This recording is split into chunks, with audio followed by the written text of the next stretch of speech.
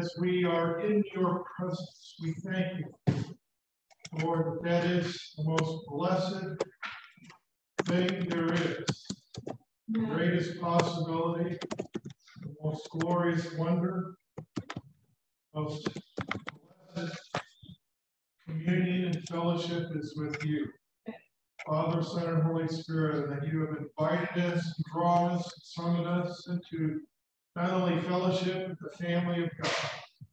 So we praise you. We thank you, Father, as your children, that you guide and direct our lives for your glory. And we thank you, Lord, for the words that you've given to us in your holy scriptures. They are truth. Lord, we pray, come, Holy Spirit, now.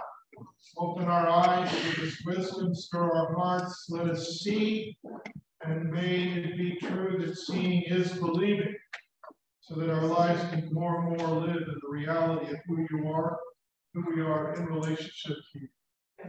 We bind Satan in any and every way for hindering us. Just ask you, as you form us, fill us, glorify Jesus. We pray in Jesus' name. Amen. Amen. All right.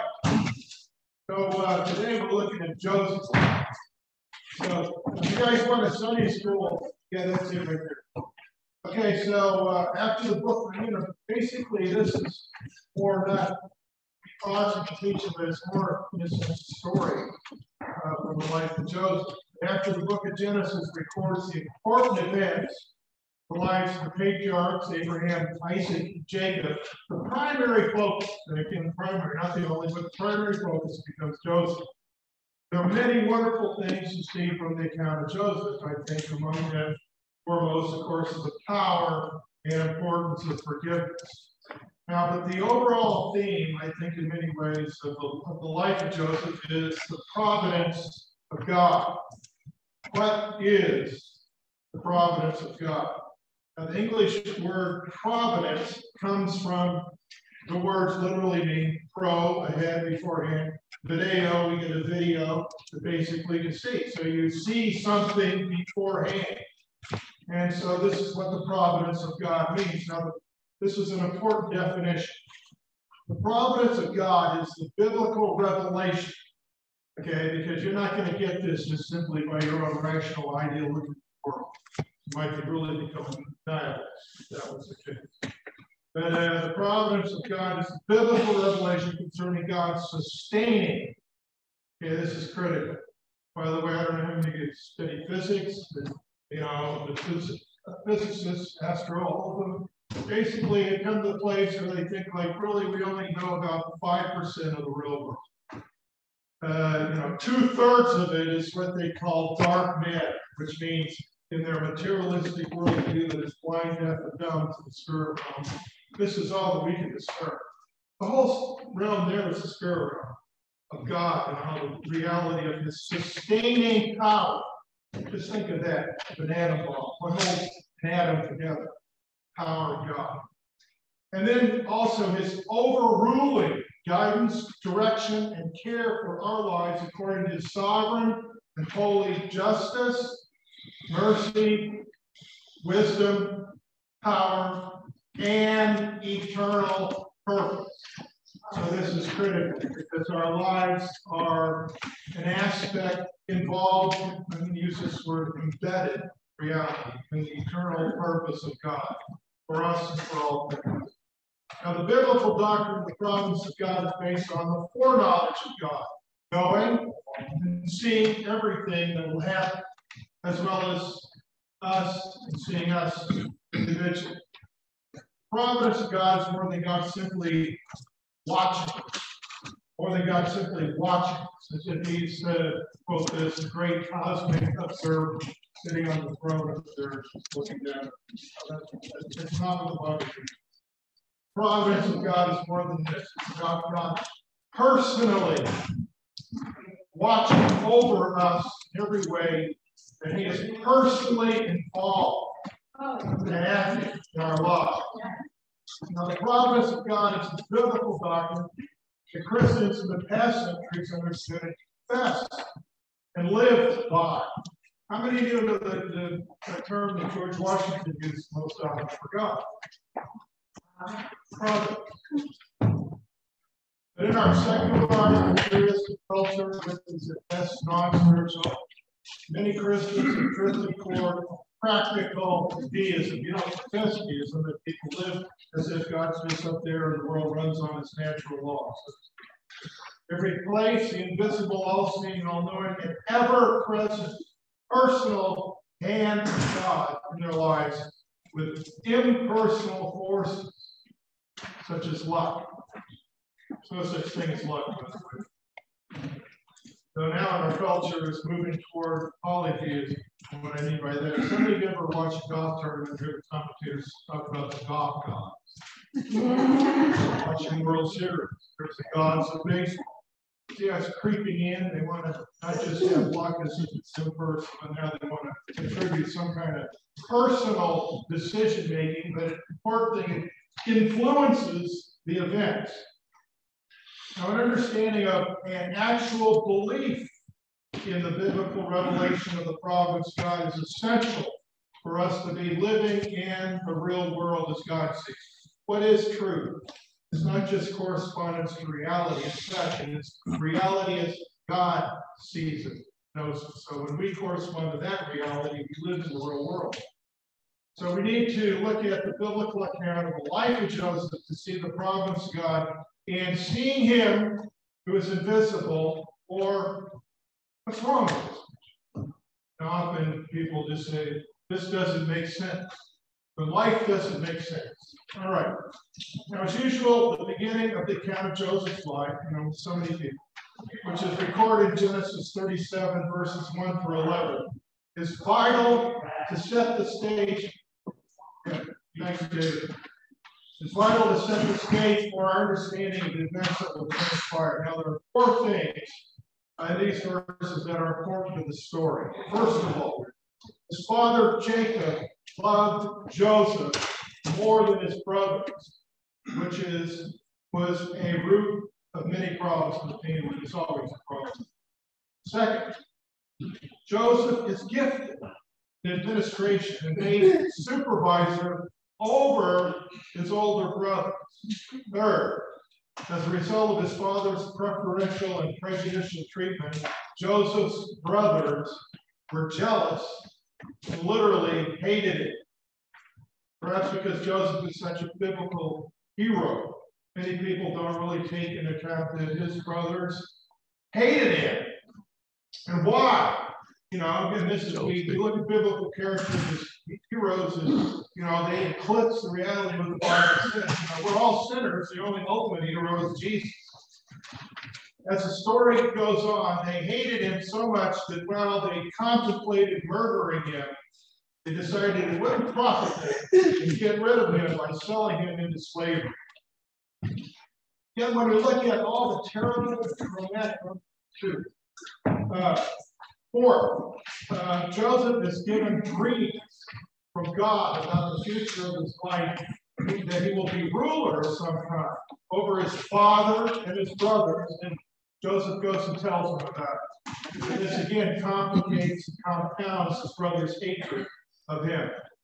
Now, undoubtedly, and this is mine, it doesn't say this in the Bible, but this is my understanding and interpretation.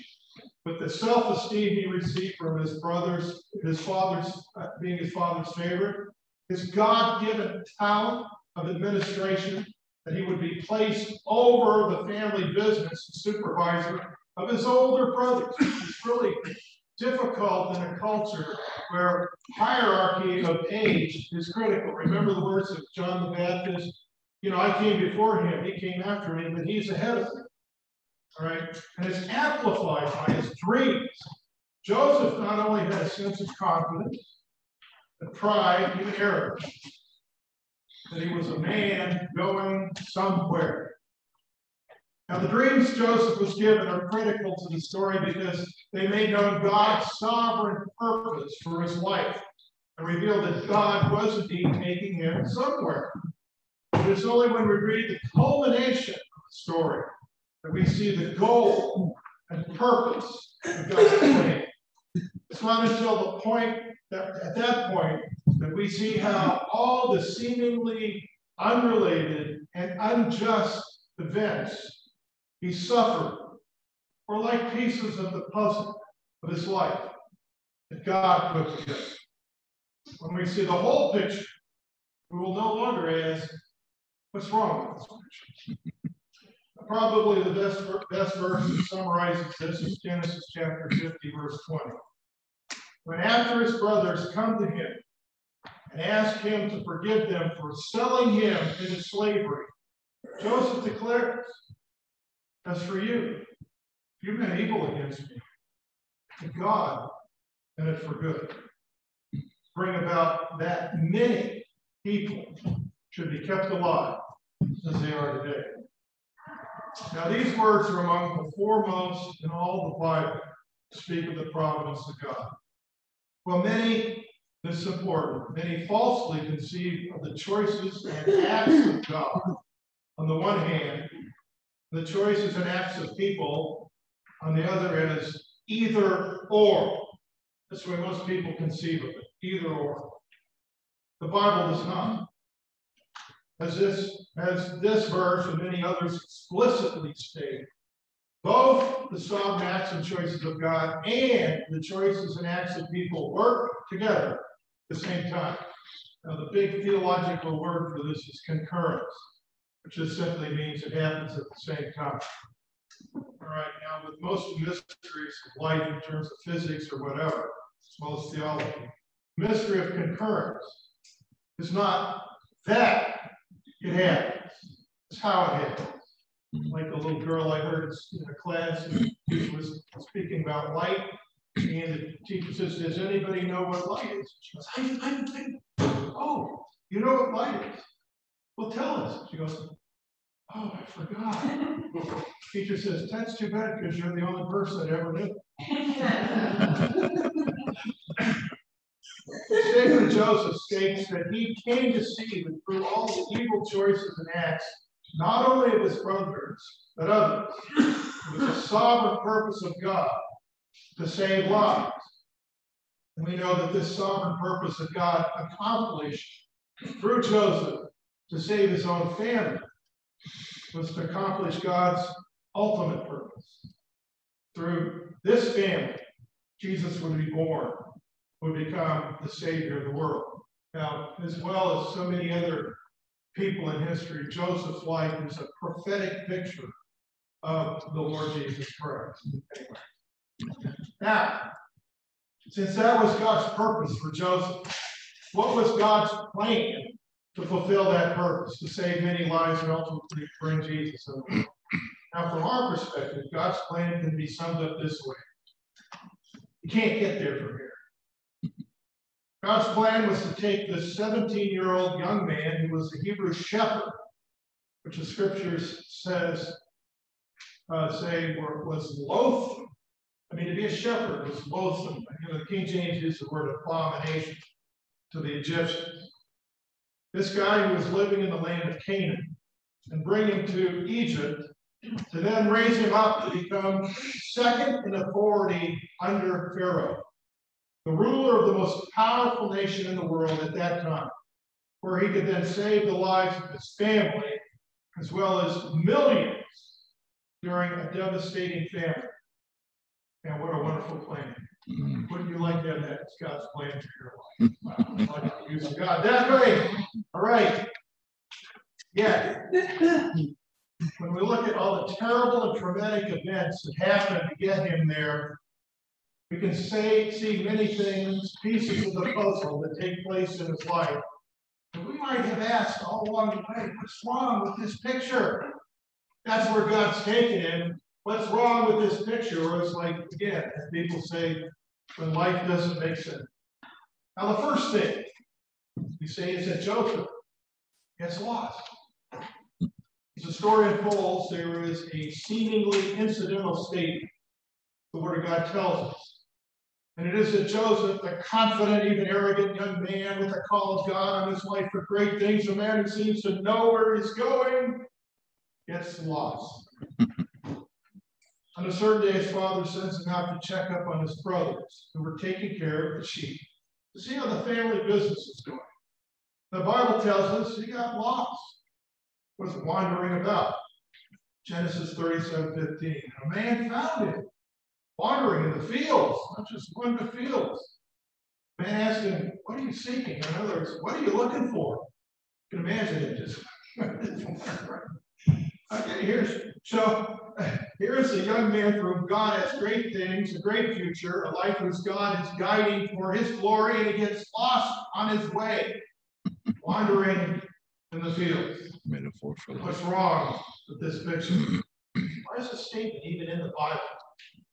Have you ever felt sometimes that your life might be like this? Then in order to understand another thing, we need to take note of the refrain that runs through the story. And it is that the Bible says numerous times the Lord was with Joseph, being successful. For example, Genesis 39 verses 2 and 3 says, the Lord was with Joseph, and he became a successful man. He was in the house of his Egyptian master. His master saw that the Lord was with him. The Lord caused all that he did to succeed in his hands. All right.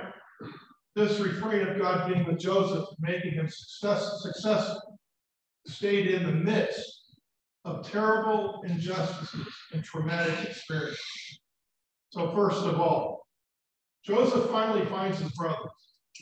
They seize him, throw him into a pit, initially planning on murdering him. Change their minds when they decide they can make some money with human trafficking and sell them to the Ishmaelite merchants who are on the way to Egypt. So, chapter 37, it says, then Judah said to his brothers, basically he says, hey, what's wrong? Wait a minute. What profit is it if we kill our brother? Conceal. Notice how his money motivated. Kill his own brother. Come, let's sell him to the Ishmaelites. And let not our hand be upon him, for he is our brother and our own flesh. And his brothers listened. The Midianite traders passed by. They drew Joseph up, lifted him out of the pit, sold him to the Ishmaelites for 20 shekels of silver, and took Joseph to Egypt. What's wrong with this picture? The Lord is with Joseph. Why did this terrible thing happen to him? Then after being taken to Egypt, he is sold to a man named Potiphar. And because God is with Joseph, he finds favor the sight of Potiphar.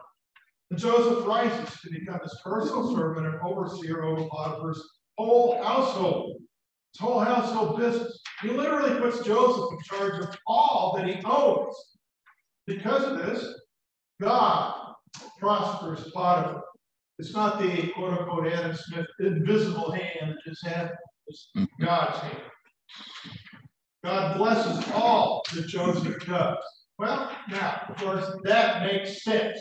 God is with him, doesn't it? But then something else comes along and changes everything. The temptation of sexual sin by the relentless seduction of Potiphar's wife. Day after day, she secretly approaches him, but he refuses her advances, not only choosing to honor his master, but most of all, not wanting to sin against God. That's one of the most critical statements about the life of Joseph, how he looked at reality and his relationship to God that controlled his life. And what was his reward from God for being faithful to God and a trustworthy servant to his master? Is that one day, after she grabbed Joseph and ran away, leaving his outer garment behind, she lies to her husband about Joseph seeking to rape her, showing him Joseph's garment as a supposed proof, and her husband throws Joseph into prison. Genesis 39:20. Joseph's master took him and put him into the prison, place where the king's prisoners were confined. He was there in prison. What's wrong with this picture? The Lord's with Joseph and making him successful. Why is he treated again with complete injustice, put into a place like this?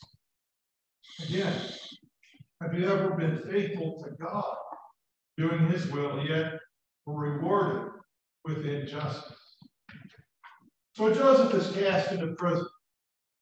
And once again, he finds favor with the most important person in the place. And the Lord prospers Joseph. And so we read in the final verse, Genesis 39, verse 23, the chief jailer did not supervise anything under Joseph's charge, because the Lord was with him. Whatever he did, the Lord made to prosper. Everything and everyone in the prison is under the supervision of Joseph. And again, God blesses him so that he prospers. Well, again, once again, that makes sense, doesn't it? If God is with him. Okay. But then another major thing takes place in Joseph's life, which is that after suffering these traumatic events of injustice, he is forgotten. So the story unfolds. We're told that one night, two of Pharaoh's most important servants who had offended him, his cupbearer and baker, were thrown into prison, and each had a dream. The next day, Joseph, doing his rounds, notices that they're both depressed. Asks them, what's wrong? They tell him that both of them had a dream. There was no one to interpret. See, that's the real world that should be in ours too. Joseph gives glory to God and says, do not interpretations belong to God? Tell it to me. They then share the dreams with Joseph. God gives Joseph the ability to interpret them. Joseph says, it's good news for the cupbearer, because he will be restored in 3 days to his prominent position working with Pharaoh. But bad news for the baker, who will be executed in 3 days. And it happens just as Joseph had interpreted the dreams. Now, because Joseph knew that the cupbearer was as close to a person as anyone, the Pharaoh, and would be restored to his place of prominence and power near Pharaoh, Joseph seeks to use the cupbearer's personal influence with Pharaoh and asks him to speak to Pharaoh on his behalf, get him out of the prison, or literally the place that he called the pit. But what happens? Genesis 40, verse 23 says, the chief cupbearer did not remember Joseph, but forgot. So what's wrong with this mission? Not only does the word of God tell us that Joseph is forgotten in that prison, it says he was forgotten for 2 whole years. God has a wonderful plan for his life, and God is with him. Why is this happening, or better, not happening? Think of all the potential that he had to do great things for God. And where's God in all of this? What's he doing? Certainly the Almighty God, who has power over all things, is able to do something. Have you ever felt this way? Even though you know God is able to change your life's circumstance, nevertheless, in your heart, feel like you have been forgotten by God. I'll just summarize ultimately life. You know, we're all along for the ride. No matter what we choose, we'll do, ultimately, we're along for the ride. Then, suddenly, Scripture tells us that after 2 whole years, Pharaoh had 2 dreams. However, none of the wise men and magicians, with all their occult powers, could interpret them. But then, remembering Joseph, the cupbearer recommends Joseph to Pharaoh. Pharaoh summons Joseph, who interprets Pharaoh's dreams, telling Pharaoh that God had revealed what he, God, was going to bring to pass in the next 14 years. That there will be 7 years of abundance, 7 years of famine, and recommends a plan to administrate it. Now, this is an important statement here. Seeing the outstanding spiritual gifts. In a secularized world, we might just say, well, the guy had wisdom and intelligence and this or that. That's not the world you're living in. This guy, Pharaoh goes, this guy is gifted by the gods with spiritual gifts. So in seeing outstanding spiritual gifts of God in Joseph, Pharaoh swiftly makes him second in rule over all the kingdom of Egypt. Genesis tells us, Pharaoh said to Joseph, I am Pharaoh, and without your consent, no one shall lift a hand or a foot in all the land of Egypt. Wow. So the question, what's wrong with this picture? It's not the picture, how we look at the picture. It's not the pieces of the puzzle, how all the pieces fit together. But we're to see all the events, the large and small, that took place in Joseph's life. We can see providence of God, or him who is invisible. First of all, when the scripture tells us Joseph is lost, but we might ask, why is that even in the Bible? It turns out that it's God's perfect timing to get Joseph to where God wants to send him, which is to Egypt. So we read in Genesis again, that after throwing him into the pit, his brothers looked up and they saw a caravan of Ishmaelites coming from Gilead, with their camels bearing gum and balm and myrrh, on their way carried down to Egypt. Was he lost? Not from God's perspective, but providentially had Joseph delayed for God's ordained timing to take him to God's ordained place where he would end up saving God's people. Second, constant refrain is that the Lord is with Joseph and he suffers a succession of injustices. What's wrong with this picture? Joseph's perspective, and of course ours, a whole lot, because it was injustice. The Bible doesn't deny that. It's that he said you did evil.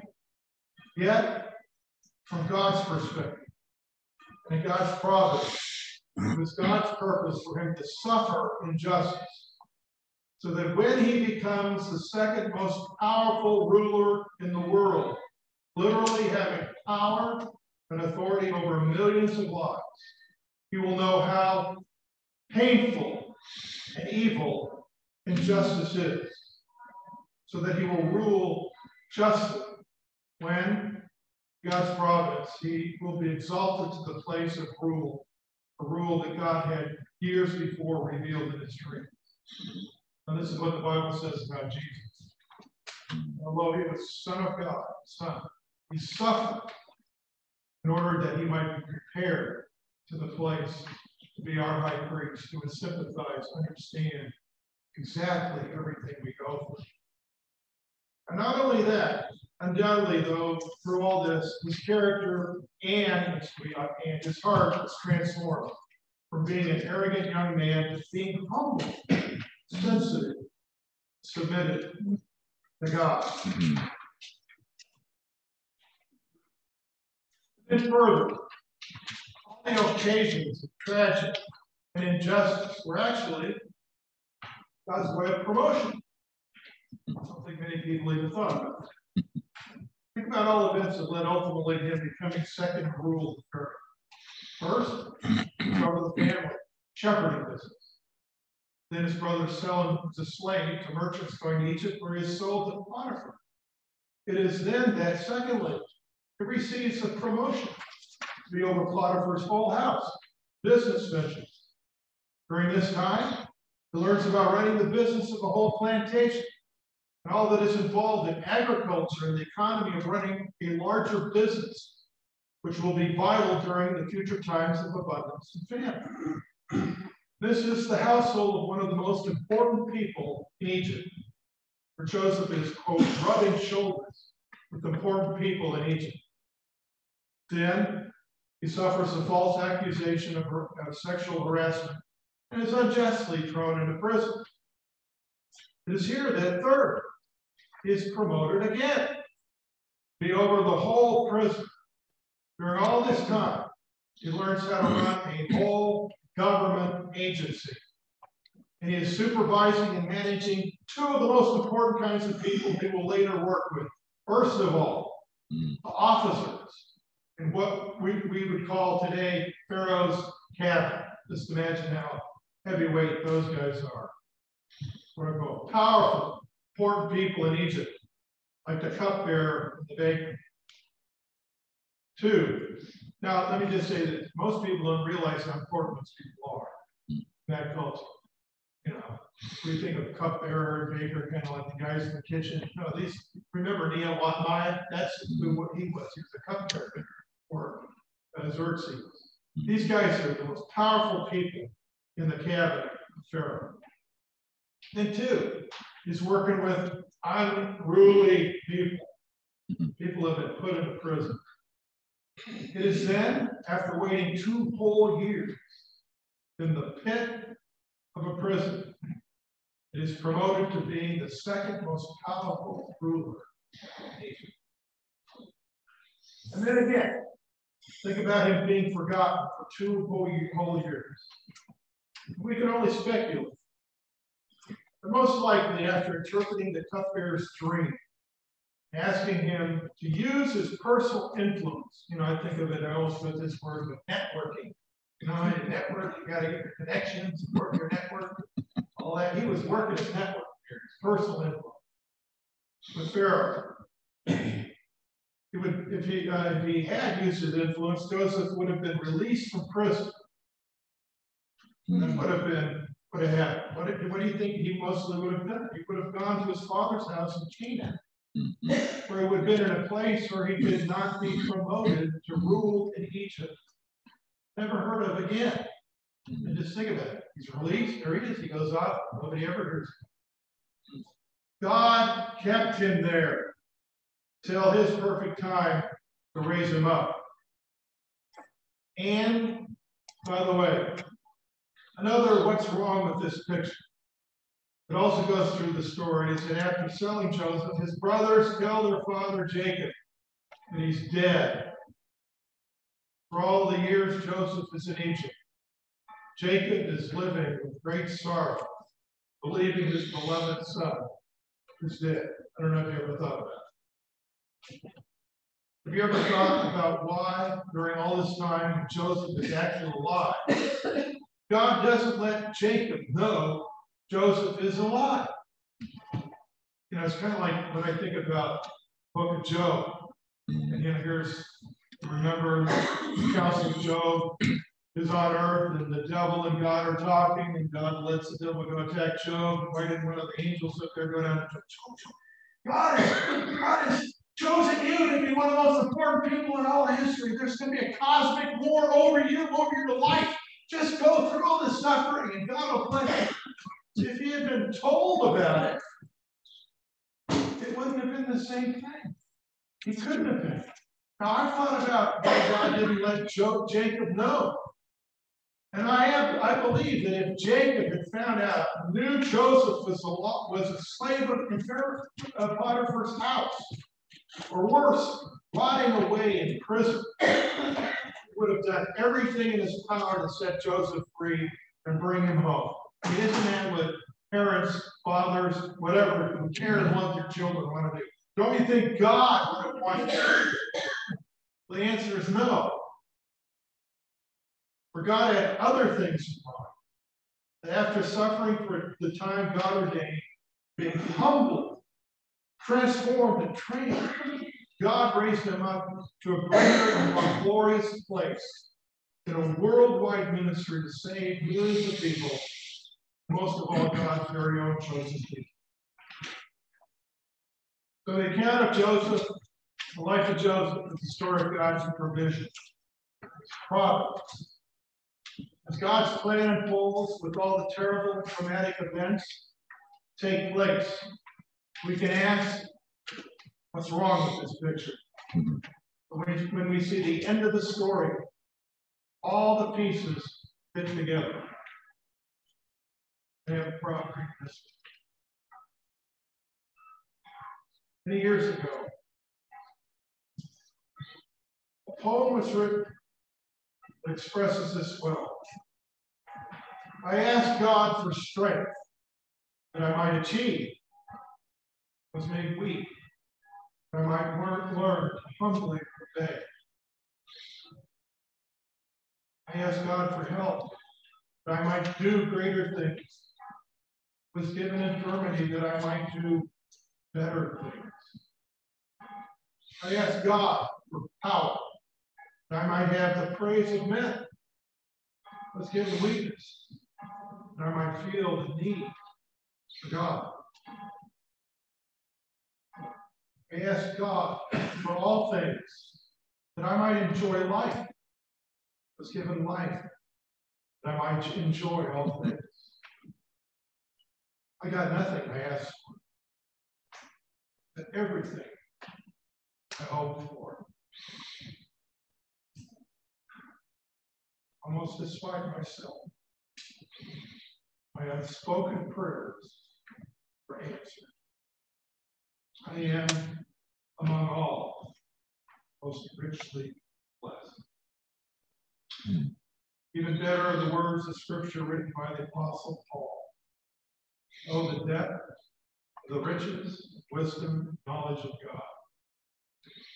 How unsearchable are his judgments, and how inscrutable his ways. For who has known the mind of the Lord? Who has been his counselor? Or has given a gift to him, that he might be repaid? For from him, through him, and to him are all things, and be the glory forever. Amen. Thoughts and questions? The bill was mentioned, I think Reuben, not only would he said, let's not kill him, his plan was to come back and rescue him and restore him to his father. Right. And that also screwed everything up. Yes, exactly. Plus, by then, it would have been almost inevitable that the finger would have been pointed back at the brothers who had conspired, and you would have had potentially complete dissolution of the family unit. There we go. That's another great insight. Exactly. It's always amazed me about the cupbearer that he was to drink out of that cup, right? Mm-hmm. And if there was any poison in it, it would be from it to his side. Yeah. And not be. Yeah. So, as she's saying, the cupbearer, in many respects, the most trusted person by the king or pharaoh. Their life is in the cupbearer's hand. But that guy's a bad guy, and he puts poison in it, you're dead. So you can imagine, again, the influence that this guy had, why Joseph is asking him, remember me, get me out of this. And God says, no way. So, you guys ever felt forgotten? Ever felt injustice in your life? Who hasn't? I mean, who hasn't? I think what all of it is, and this is what I want to emphasize, we're along for the ride. You weren't around, which is a self-contradiction. It's not possible to choose who your parents would be, where you'd be born, what you'd look like, your heritage, anything. We're blessed to be born and where we were. I think also we're amazingly blessed to be living in, most of us who are older, at the time when we grew up. Yes. I just thought of something. A long time ago, I was put on probation for a job I had, and then I went out and got the greatest job of my life. So if that hadn't happened, then all the good things would have happened. But I didn't see it at the time. But it's amazing. I'm sure a lot of people have similar experiences. Exactly. Years ago, because of my mind, years ago, some of us there was a commercial on TV with Orson Welles. It's about wine. Yeah. If you remember. Yeah. Yeah. Why, in his words, we will sell no wine until it's time. That's the way it is. I remember, perhaps you guys remember, I told this story where you had very close friends in Mississippi. And the man, was a businessman in Columbia, really the whole state. architect for the state, many things. And so that was the way his mind went to work, you know, very faithfully. But one day they find a chrysalis or a cocoon, and he finds it and he brings it home because he's all excited for his children who are now growing up to be able to see the butterfly come out of the cocoon. And so they watch, and he goes to work the next day, nothing happens. They watch, nothing happens. You know, next day, finally the butterfly is coming out. It starts early in the morning. It's taking so long. He decides, oh, I gotta go to work. So he takes a knife, cuts open the cocoon. The butterfly comes out, and its wings have not been able to fully develop through the struggle of coming out. The butterfly ended up being handicapped. Couldn't fly. Middling. And you think about that when we're waiting, you know, it's always also, again, your perspective. I don't know, some of us play sports. I played football. I remember 2-a-days. One year we had 3-a-days. And, you know, why do you go through all that misery? Oh, it's like, you know, because you have a goal, you want to win. Well, that makes sense. But how about when you're going through all the things in life? You're there, all the misery, all the pain, all the sufferings. But somebody is, you didn't say something? Oh, okay, but somebody put it this way. Think of it this way. Perhaps you've heard this, but you know, when you're conceived, you're in your mother's womb. Grow up, you have to go through the birth canal. I don't remember it, thankfully. My understanding was not a very pleasant ordeal. All right? Well, this is a birth canal or a womb for eternity. And death is just birth canal. The birth pangs. The greater reality, fullness of life. You know, this world is shadow weight.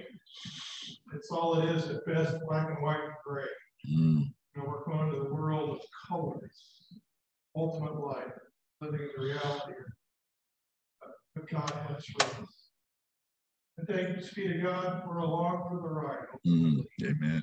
That's what it is. And I think if there's anything in this story that I pray that will be revelation, insight, not just here, but here. You will see and believe. Wherever you are, whatever timing it's at, whatever frustrations and difficulties in your life, even though those are real, ultimately your life is in God's hands. And He's taking you through this to not only make you a better person, but to take you to a better place so that really ultimately, as the Bible says, will reign Jesus Christ forever and ever. That's what God's doing in our lives. Amen? Amen.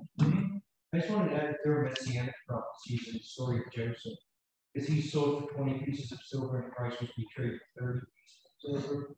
And when he's in prison in the pit, one man is sent back to life after 3 days, another is executed after 3 days. So that's foreshadowing. Amen. And you know, you think about it again. He said that the pit, you know, the pit in Scripture, the ultimate pit is Hades or Sheol.